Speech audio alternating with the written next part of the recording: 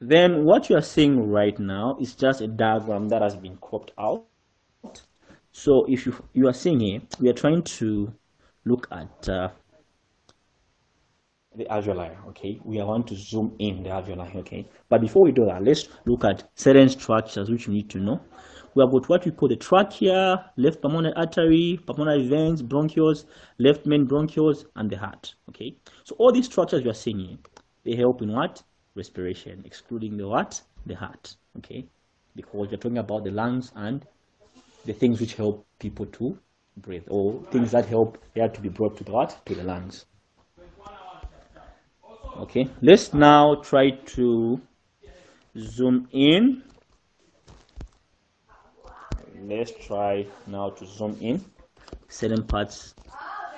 So what you are seeing right now is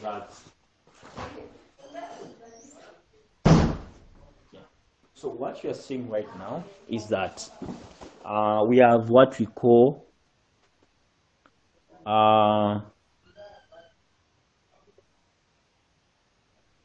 respiratory bronchioles, okay, and the alveoli, okay. So if you look at where the cursor is pointing, you have branches of pulmonary vein, okay. As you know, vein always carry what? Or take away blood towards the heart. Then arteries take blood towards the what?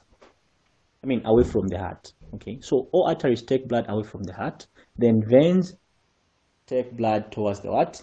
The heart. So what you are seeing here, we have got what we call smooth muscles, okay. So these smooth muscles also help in terms of trying to regulate the amount of air that can go out or not. So sometimes you find that when someone has got a pathophysiological condition such as asthma, so this asthma brings about whereby you find that these muscles, they become tight more than usual, okay, which brings about a lot of challenges in breathing.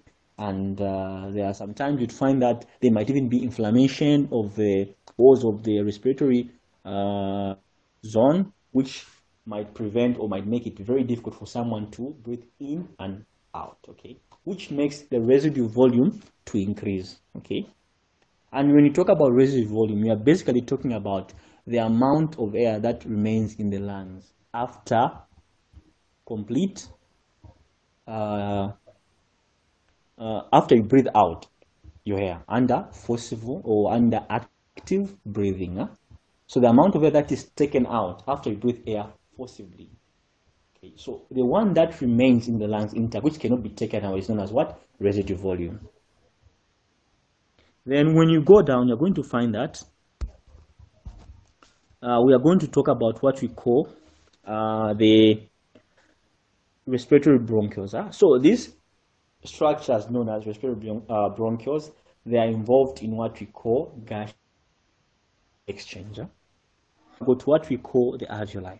The alveoli are the final areas where gaseous exchange takes place, where oxygen is going to the circulatory system and carbon dioxide is being taken away from the circulatory system into the what? Alveoli space, so it can be taken out or expired, okay, out of the body. So this is a vital area that we are going to talk about later on as we go on learning about respiratory physiology.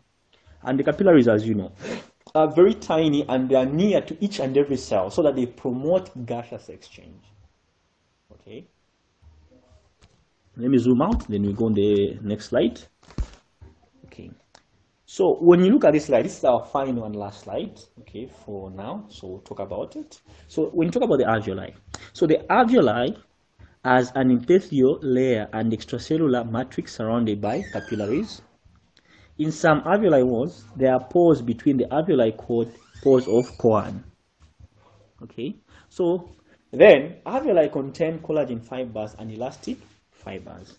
There are three types of cells in the alveoli. We have got one, there's type 1 pneumonocyte and type 2 pneumonocyte, and we have got also what we call macrophages. So the type 1 pneumonocytes are responsible for gaseous exchange, okay? The crossing of gases between the thin epithelium of the alveoli into the what? Capillary membrane, and also the crossing of from the membrane of the blood capillary into the what? Into the alveoli space, so that can be expelled, okay? Then when you talk about the type 2, they're the ones that are responsible for producing surfactants. So surfactants are able to reduce the surface tension, or they're able to lower the surface tension, okay, in the lungs or in the alveoli. Surfactants are more like they're more like a fluid, okay, that prevents surface tension.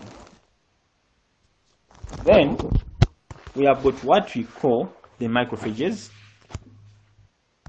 We have got what we call the macrophages, which destroy foreign materials and microbes.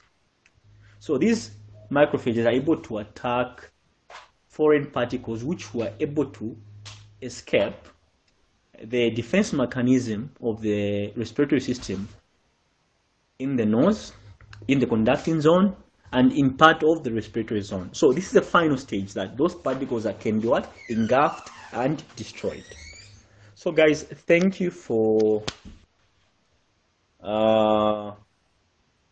your time, and if you have got any questions, please you can write below the PowerPoint so that I will respond to you in the right amount of time. So this is the end of the lecture. Thank you very much for your time, and God bless. Bye.